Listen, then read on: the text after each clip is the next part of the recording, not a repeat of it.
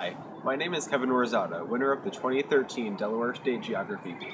I'm an 8th grader attending the independent school in Newark, Delaware. Just a short drive from Philadelphia, Newark, my hometown, is where you'll find the University of Delaware. UD is home to the Fightin' Blue Hens, some of which include Ravens quarterback Joe Flacco and the Chicago Sky's Elena Deladine. The central part of UD is Main Street. On Main Street, you will find a wide variety of shops and restaurants.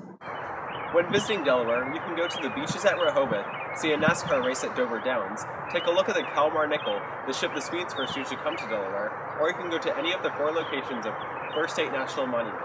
First State National Monument was created on March 25, 2013.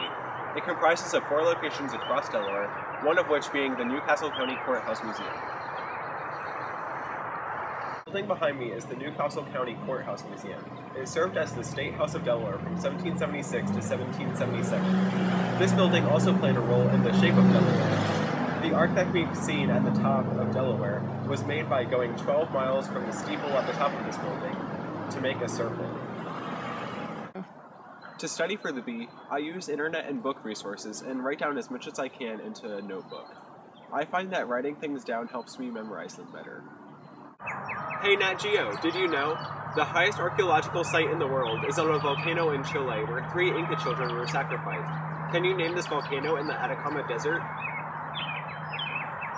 The correct answer is Yoye-Yako. When I am an adult, I would like to be a chef, mostly cooking Japanese and Scandinavian food. I would like to be a chef and hopefully own my own restaurant because I have always loved cooking and the intensity of being in a kitchen. If I could travel anywhere in the world right now, I would choose to visit Iceland. My reason for choosing Iceland is because of the amazing natural beauty of the place. The amazing mountains, geysers, hot springs, fjords, and glaciers are all covering the island.